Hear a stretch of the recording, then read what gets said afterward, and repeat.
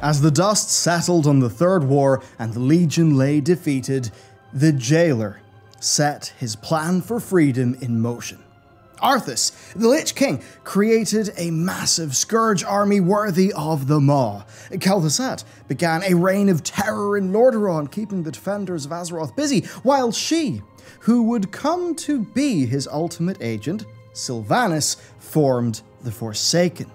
And with her Forsaken, Sylvanas eventually joined the Defenders of Azeroth, eventually as a double agent, plunging the factions towards Azeroth's fourth and most deadly war. That is one reading of Warcraft 3, The Frozen Throne, up to now. One where we basically have a bunch of the Jailer's minions, or people he sort of controls, scuffling amongst each other. Is it all too much? Well, it's pretty clear that Zovaal has been messing around with us for some time. But seriously, since all the way back in Warcraft 3? Was vanilla Lordaeron just different factions of the Jailer's agents fighting each other? Does Shadowlands cast a new light on the heroes and villains of Warcraft 3? The answer is yes. And if you want to explore what it truly means to be a hero, you can watch My Hero Academia with today's sponsor, Crunchyroll, who are offering you a 14-day free trial of Premium at crunchyroll.com/Bellular. A Japanese love letter to US comics, My Hero Academia follows a group of teens who enter hero school to train up their powers, graduate as licensed heroes, and take down the League of Villains.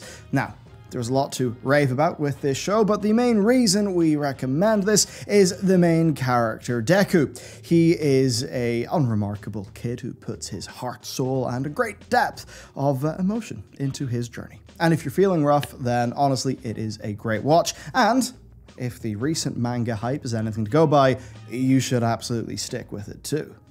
You get all 104 episodes on Crunchyroll right now, among hundreds of other shows. Really incredible stuff like Full Metal Alchemist Brotherhood, and you get full subbed episodes just after they hit Japanese TV with simulcast. You can watch on damn near any device you own at full 1080p. All you need to do is pick up that 14-day free trial of Crunchyroll Premium at crunchyroll.com/Bellular. So, Crunchy, thank you for sponsoring, and let's get back to Warcraft 3. Our story starts a long time ago. The fall of Sargeras. You see, it was the Nathrezim, who we now know were working for the Jailer, who corrupted Sargeras when he came upon a void world and met a bunch of Nathrezim.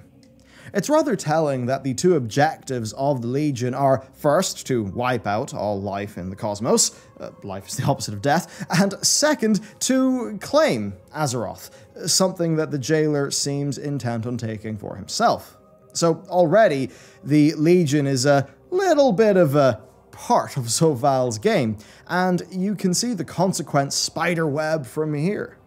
Every piece of the Legion strife, from the War of the Ancients right through to Antorus, was essentially because of the Jailer, because it was his minions who created the Burning Legion by setting Sargeras down a path of sorrow and corruption. All part of the plan? Well, almost certainly. Just read Enemy Infiltration. It's a document that shows us how the Nathrezim worked on a plethora of different things.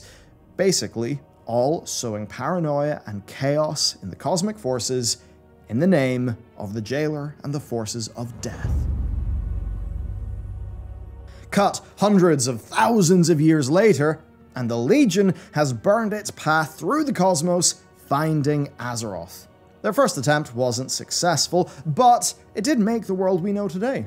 Their second attempt was preceded by the Orcish invasion, something the Jailer wasn't directly involved in, but it should be noted that the Necrolites, Necromancers, and Death Knights were all death-related Horde units.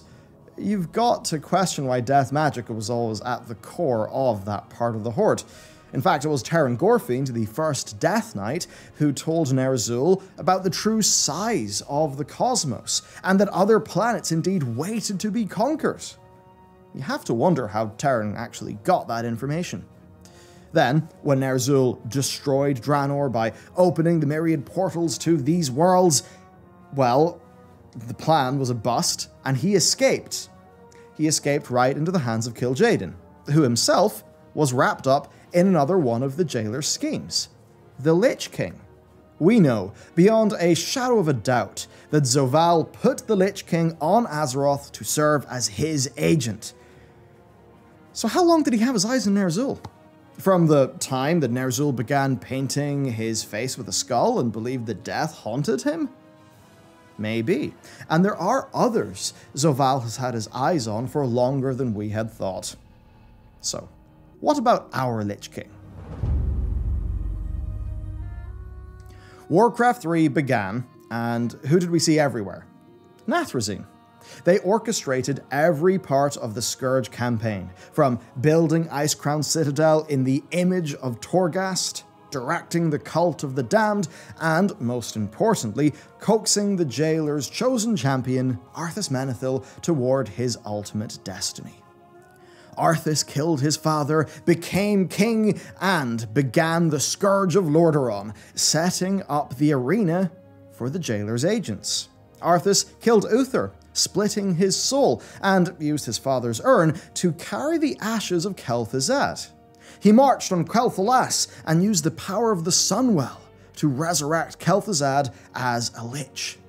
A huge amount of power for just one Lich, don't you think?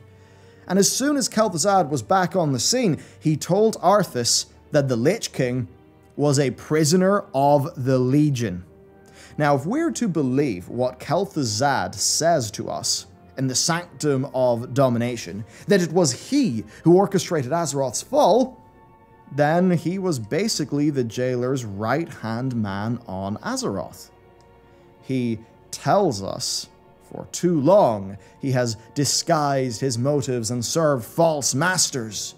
Masters, that's plural. The Legion, Ner'zhul, and probably Arthas as well. It was he, over everyone else, who made Warcraft 3's Scourge events happen. That's why Kel'Thuzad was so insightful. He basically understood the bigger picture. He was part of the Jailer's plan. Indeed, it seems almost a certainty that the Plague of Undeath was taken from Maldraxxus, and that is something that lines up perfectly with the fall of the House of Plagues. Yeah, Kel'Thuzad has been Zovaal's right-hand man on Azeroth for a long time. But the real key to Dat's victory in Warcraft 3 is Sylvanas. So it's time to talk about her. The Jailer needed the last 20 years of Azerothian history to go just as planned. But the thing is, it didn't. Each Lich King displayed an inconvenient amount of free will. And once Hour 1 was installed, Bolvar got even worse, because Bolvar had been touched by light and life. Essentially, he was able to resist the Jailer. That's why Bolvar is so special as a Lich King. So the Lich King plan was a wash. Zovaal wanted the Lich King to take over Azeroth and make it ready for him, make it ready for death. But it was not all that the Jailer had in play. Folk and Fairy Tales describes how Sylvanas' soul was split, and how the Jailer took one fragment. So think about that leverage, and think about the mountains of coincidences that led Sylvanas to become War Chief. And of course, the amount of just overt planning, such as Muzala whispering into the ear of Vol'jin. After the Legion's defeat in Warcraft 3, the Frozen Throne suddenly began to leak energy. This allowed Sylvanas to break free from the Scourge. Half of the Undead campaign in Frozen Throne is dedicated to Sylvanas, clearing out the Lordaeron capital and rallying the newly freed Scourge. Once again, in this campaign, the Nathrezim, agents of the Jailer, show up, as they had carved Lordaeron up into petty kingdoms, keeping the remaining humans controlled. They had the might of the Scourge in Lordaeron, plus the mind-controlled forces of Lord Garithos. Sylvanas had a pack of possessed mobs and some banshees. She won. Not only that, but she took the capital and carved out a huge kingdom for her people. Perhaps the Forsaken were never free. Perhaps they were set loose by the jailer as a platform to propel a soul-shattered Sylvanas to the heights of insanity that she needed to get to break the veil. Or perhaps it is the case that Sylvanas was not part of the plan, but was kept as a contingency, and that when the Arthas plan had truly failed, the jailer then decided, as shown in Edge of Night, to make her a core part of his future freedom. When you look at Forsaken culture, every part of it was centered around the Dark Lady, as much a cult of personality as a faction.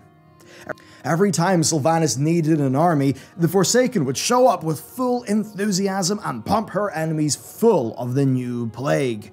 So, whether she started off as an agent of the jailer or only became one once the contingency plan had to become the plan, Sylvanas was perfectly set up.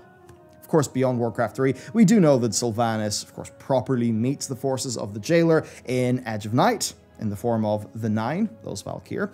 That happens after Arthas' defeat, and from there, her journey toward where she is now would only accelerate, with the jailer and his closest allies, such as Muzala, becoming more and more involved. And of course, they had to become more involved because the Lich King plan failed, a new one was needed, and that was the main thrust of New Sylvanas' arc. As we bring this exploration to a close, look, hands up, this is a wild area of the lore. Chronicle does not know about the jailer's existence. Canonically, Chronicle is an Azerothian perspective on Azeroth's history, for the most part, right? At least Chronicle 1 and 3. So we have to look at the more modern evidence, actually learning about the jailer, and what then makes sense. The mortals of Order, us, didn't know about the jailer when Chronicle was written, and that more modern evidence does show us that the jailer has been destabilizing the various different cosmic forces, and has infiltrated many of them through his dreadlords. It's implied that Kel'Thuzad was a major player, and, I mean, who knows, perhaps those first calls drawing him to Northrend were actually the jailer.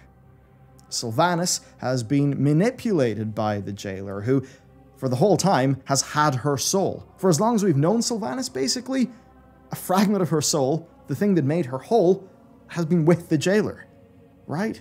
Like, that's canonically the truth in Warcraft 3. Now, sure, with this, parts of Warcraft 3 feel quite strange now that we know that the jailer exists. But that is what's up. Yes, Arthas is fighting the Burning Legion, and yes, the Burning Legion was created basically by the jailer's minions. But you can see that the Burning Legion is more something that the jailer unleashed on the cosmos to destabilize the other cosmic forces, which would of course serve his ends. So while the Burning Legion were doing things that were convenient for him, he still had to work through double agents who would need to be seen to be against the Lich King whenever it was time to, you know, remove Ner'zhul and move on to the Arthas plan. So overall here, I think you'll agree that Blizzard have set up these characters in a way that makes it seem like Warcraft 3 was very orchestrated by the jailer. You've got Arthas, Kel'Thuzad, Sylvanas, Ner'zhul, and the Nathrezim. Pretty much every personality connected to death magic in Warcraft 3 has a strong link to Zovaal the Jailer. I get it as well. If we're going to the Shadowlands and finding out where all this stuff has actually come from, it only makes sense to connect evil death magic back to the Jailer himself. But that brings some interesting observations in about the foundations of our setting. Like just how much of Warcraft 3 is the Jailer's fault, and is retroactive reframing or the expansion of the lore in such a way that it makes us rethink what we saw, and perhaps expansions of the lore that, you know, make Warcraft 3 have context that wasn't actually there when it was first written. You know, is that a good idea? I mean, I guess I'll just leave by saying this. Every time we zoom out, the things that we know look smaller. And if those are the things that anchor us to the fictional world, the fictional universe, then all I'd say is, this is all quite interesting, but do it with caution, Blizzard. Okay, take care, let me know what you think, have a wonderful day.